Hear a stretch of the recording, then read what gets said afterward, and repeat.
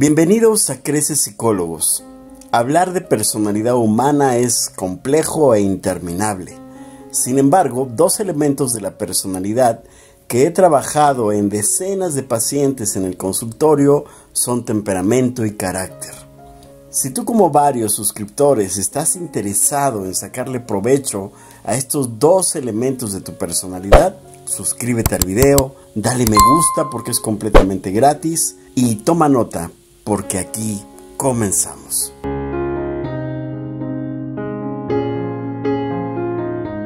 Lo primero que debemos asimilar es la diferencia entre temperamento y carácter. El temperamento es una parte de la personalidad que es bioheredado y que está cargado estructuralmente en nuestro ADN. Es decir, nos lo hereda genéticamente en primera instancia nuestros padres, mamá o papá, o en segunda instancia los abuelos, paternos o maternos. Y nacemos con ese temperamento y nos vamos a morir con ese mismo temperamento. No hay manera de cambiarlo, no hay manera de modificarlo, ni tampoco intercambiarlo. De ahí la importancia de conocerlo, de descubrirlo, de aceptarlo, y al hacerlo consciente como el recurso más valioso que tenemos y que conforma en gran parte nuestra personalidad, nuestra identidad, y que con ello confirmamos la premisa fundamental de que somos únicos e irrepetibles. Ni siquiera lo dudes, en verdad somos únicos e irrepetibles. Ahora bien, el carácter es otra parte de la personalidad que, a diferencia del temperamento, este se nutre y se desarrolla gracias a las experiencias de vida.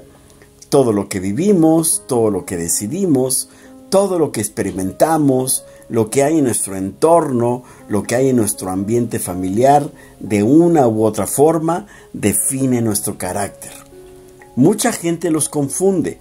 Seguramente has escuchado que cuando vemos a alguien fuerte, agresivo, violento y que no se deja de nada ni de nadie, la gente suele decir, es que esa persona tiene mucho carácter. Pero no es así. Todos tenemos un carácter y dependiendo de lo que nos rodea, de lo que nos impacta positiva o negativamente en nuestra vida, esto influye en la confirmación y conformación de nuestro carácter.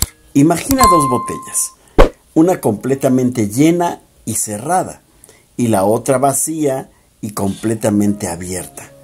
La primera sería el temperamento. No podemos ya meter nada, sacar nada, ni hacer nada. Viene tal cual en nuestra estructura. Y la otra, que es la del carácter, por lo menos así nacemos, con una botella cerrada y otra botella abierta.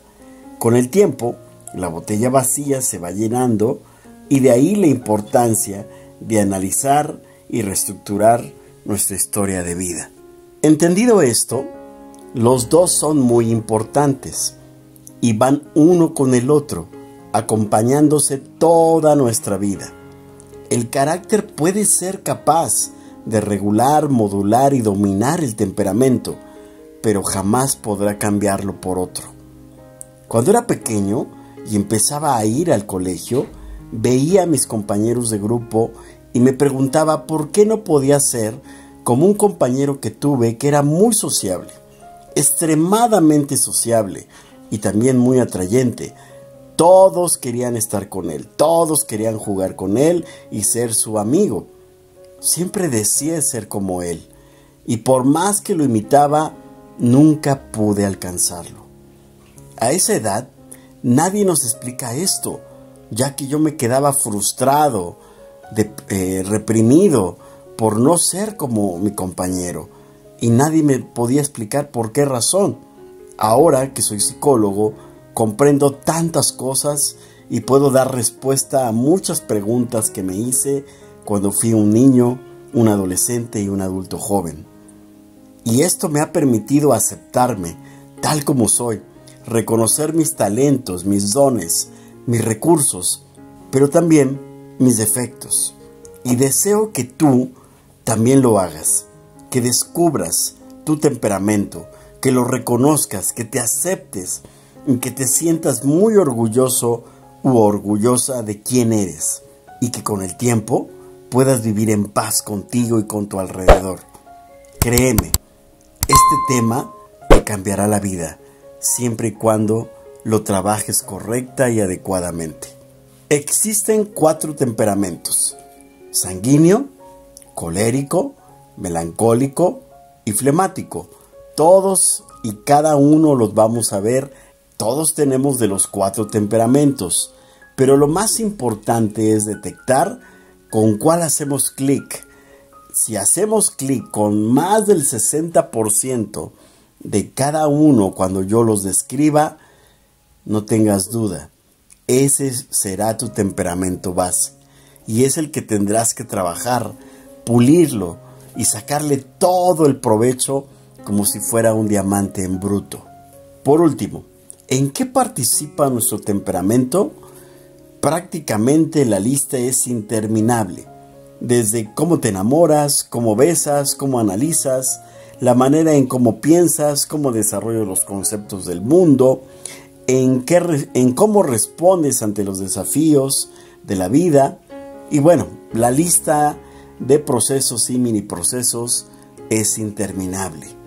Lo que debes estar seguro y segura es que el temperamento, si lo desarrollas adecuadamente, florecerá tu vida y tu mente explotará todos los recursos que tiene a su alcance para lograr las metas y objetivos y para lograr una vida tranquila y en paz. Si te gustó el video, te invito a suscribirte a nuestro canal y a activar la campanita de notificaciones para que YouTube te avise cuando subimos otro video. Quédate al pendiente porque los siguientes 4 videos te ayudarán a definir qué temperamento tienes. Así que espera el próximo video. Ayúdanos compartiendo esta información a alguien que lo necesite. Dale me gusta al video y fue un gusto estar contigo. Soy Luis Alberto Suárez y nos vemos hasta la próxima.